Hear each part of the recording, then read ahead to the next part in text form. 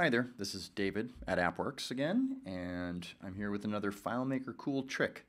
So this trick involves getting rid of really ugly formatting for text that people may customize because one reason or another, either they wanted to make some fancy fonts or fancy colors in a field that really doesn't belong, or maybe they've copied some text from a Word document that had formatting and they've pasted it into a field, and it really kind of screws things up.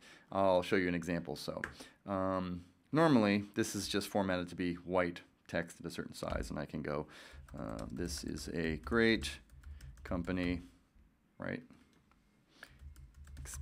Except I need to spell it correctly. So there, that's normal. Well, say I pasted it in from somewhere else and we've got, oh, lovely Comic Sans in pink.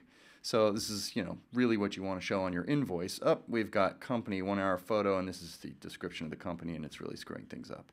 So what we really want to have happen is none of this. So let's get rid of this, and I'll show you how to automatically clean up that stuff as soon as somebody pastes it in or tries to type in any formatting whatsoever. It can be a little bit mean if you want to disallow them from using any formatting at all, but sometimes you got to make some rules. So this is what we do. You go into your description field in the managed database or whatever field you want to do, and you go calculated value. And in this case, you hit specify, and we're going to go format, text format remove. And that's the function we're going to use. It removes all text formatting from specified text in a single action. And the text, we're just going to go self.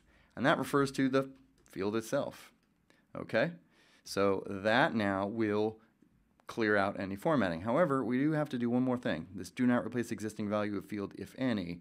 We need to uncheck. That means it will replace whatever's in there with the calculated value. And in this case, it's just the same thing, but with all the formatting removed. And that is the whole of this cool trick. So now if I try and paste in something ugly and I click out of the field, it's fixed. And somebody gets really confused and they go, wait a minute, I really, really wanted to use Comic Sans bold in, let's see, double spaced, and I want uppercase, and I also want it to be this color, and I want it to be this size, 48 point. It doesn't stay. Pretty cool trick, and that's the whole of it. So use that as you will. Have fun, and hopefully you'll watch another one. Thanks.